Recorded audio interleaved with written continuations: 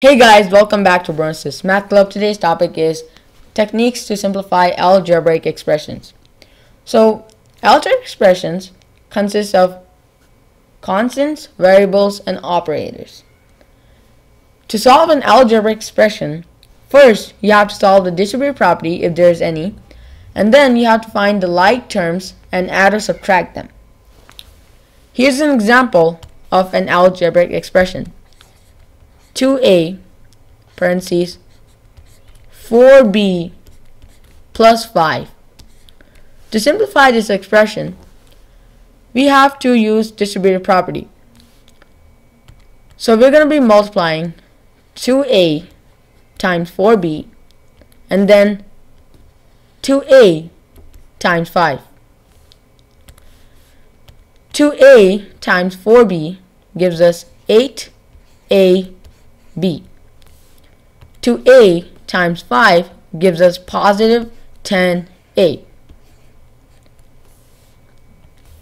This is the simplified form of this expression. Now let's simplify this algebraic expression.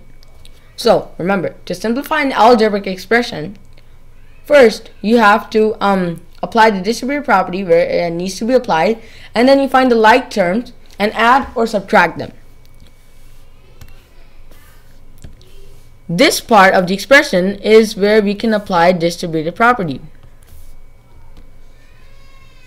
Negative b parentheses 4a minus 4b.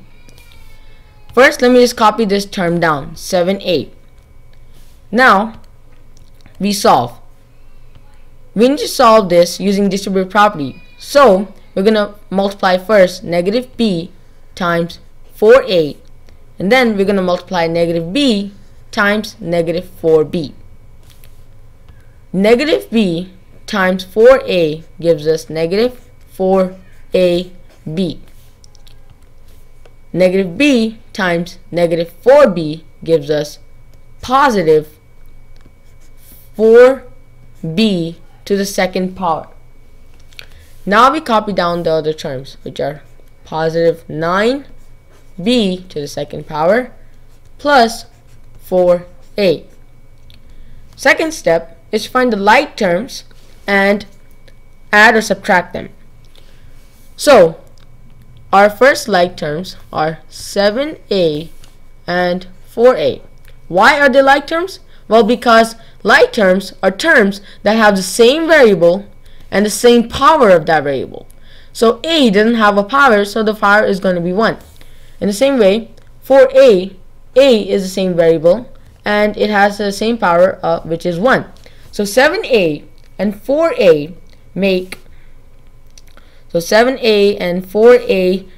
11a, and then now you copy down the term, which is negative 4ab. Now the other two like terms are positive 4b to the second power and positive 9b to the second power. Positive 4 and positive 9 make positive 13b to the second power. This is the simplified form of this expression. Okay, so that's that for this video, and we'll see you guys next time. Bye.